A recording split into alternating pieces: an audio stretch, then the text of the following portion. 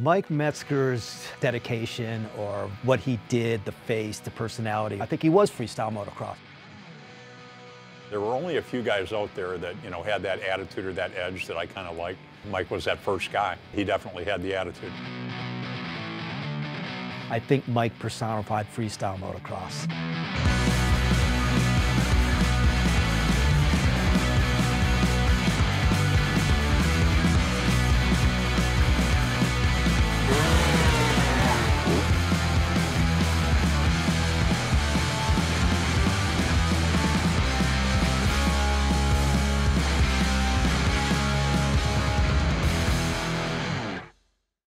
I started racing motocross when I was 6 years old.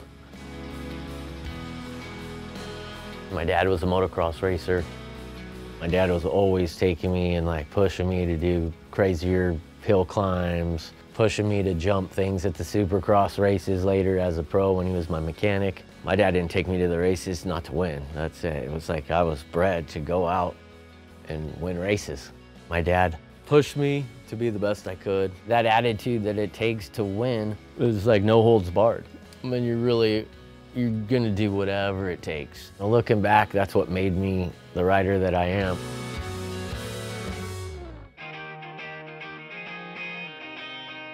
While the mainstream motorcycle industry was focused on racing and keeping up a certain clean-cut image the Japanese manufacturers demanded, a crew of free spirits took to the hills and to partying, captured in the seminal VHS video series Crusty Demons of Dirt. They became stars as they pioneered a new sport, freestyle motocross. The whole thing kind of came out of the dunes. Started out as free riding, it was no sport. Riding out in the desert, places like Ocotillo Wells, Canesville, free ride as we'd put it. The level of pushing each other was just ridiculous. They didn't really have it down. They hadn't done the science yet. In the beginning, it was more just going for it. It's crazy that I, had a chance to be involved with basically painted a whole new picture for the motorcycle society. A whole new industry came out of what me and a handful of guys thought we were just having fun.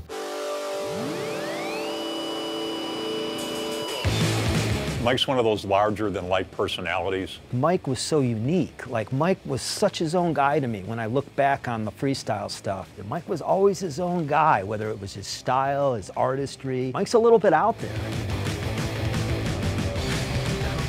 The sport started out with free riding, started out with riding in the dunes or up in, central coast of California. The free riding and the artistry and the wow factor of everything, it slowly evolved into a sport. And when that happened, Mike Metzger was front and center. I would like to think that as far as getting the title, the Godfather, say it's because I was the first guy kind of replicating what they were doing for BMX freestyle. That Mike really was, the Godfather was the nickname, but I think that Mike truly was the face of it, maybe more than anybody. Freeriding soon evolved to increasingly acrobatic and higher-risk tricks, many pioneered by Metzger. Riders began pushing themselves further, and free-spirited riding became a media and cultural phenomena when ESPN put it in a formal, competitive setting. Well, as far as X Games getting involved, it just put it on the map because of television. The sport got pushed so hard within a really quick period of time.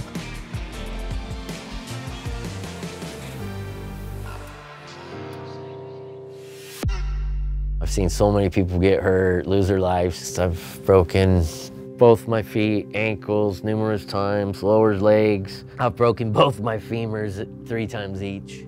Both wrists, fingers, broken my, orbital of my eye. Progression came to the head when the backflip was introduced, ending the careers of those unwilling or unable to go upside down. But at the same time, opening the door to the future of the sport for those able to master the trick. While pioneering the trick over a small gap, Mike was about to take the feat to a whole other level. When Mike came to Philadelphia for the X Games, I knew Mike then, and I knew that he had something up his sleeve. He didn't tell anybody what it was. I'm going to X Games, and I can't leave X Games without a gold medal.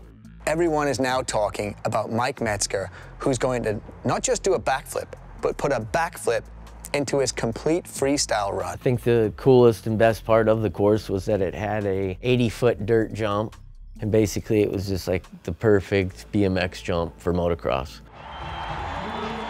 When it was time to just point myself at that 45-foot ramp and make it happen, it was just like, okay, here it is, this is it. Mike comes in, pulls the first backflip, and as he's upside down, he clicks second gear.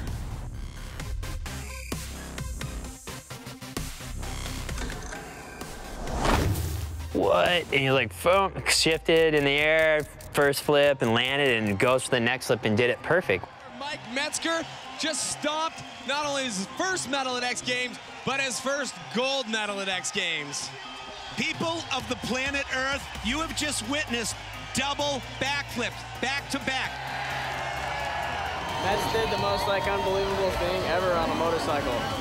He flipped into it, clicked second, and did a backflip out of it, 75 feet. To see Mike go out and do that trick, to jump over the first one, hear the motorcycle go silent. One thing I remember as clear as day, I remember Mike shifting the bike in the air, and I remember I could hear the chain rolling. Nobody had done anything like that before.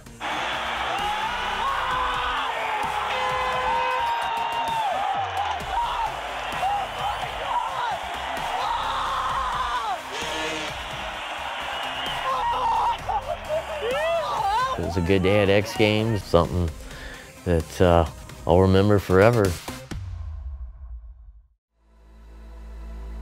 On the outer edge of the vanguard of the sport, with his feet in Philly, which actually mesmerized the entire motorcycle and action sports worlds, Metzger was soon faced with an even greater challenge, taking a historical feat and bringing his own high-risk, modern freestyle motocross signature to it.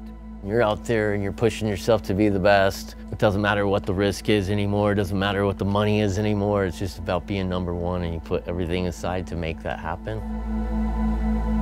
I had heard rumblings that Mike Metzger was going to try and jump something out at Las Vegas, some Caesar's Palace thing. Well, there's this idea that, hey, you know what? We're daredevils. Why don't we follow in the footsteps of, the greatest daredevil of all, Evel Knievel? What better way to celebrate 40 years of Caesar's Palace history than with a high-risk feat that promises to take your breath away? A world record try with a Guinness World Record representative on hand for longest backflip attempted by the most influential rider in freestyle motocross. I had nightmares running through my head of if I have a problem with my bike, some malfunction, I'm going to end up disintegrating myself like a cheese grater through this deal.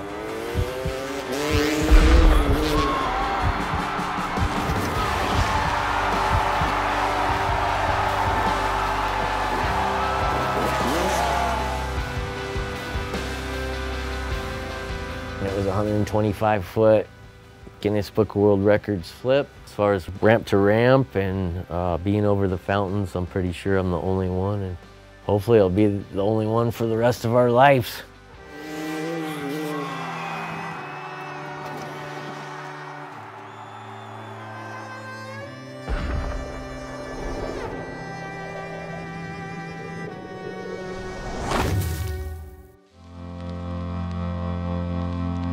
Again. A no wheel, a no-footer! No. That's the first in competition, a no-footed backflip!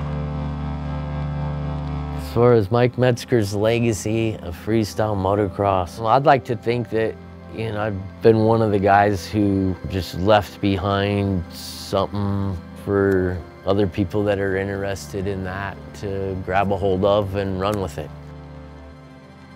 Monster Energy has been a perfect sponsor for me. You see the Monster logo and it makes you want to go for it. It makes you turn into a beast, huh? Memories that will last forever, and hopefully, push some other people to, reach outside the box and do something that they might be a little uncomfortable, but make it happen, don't give up.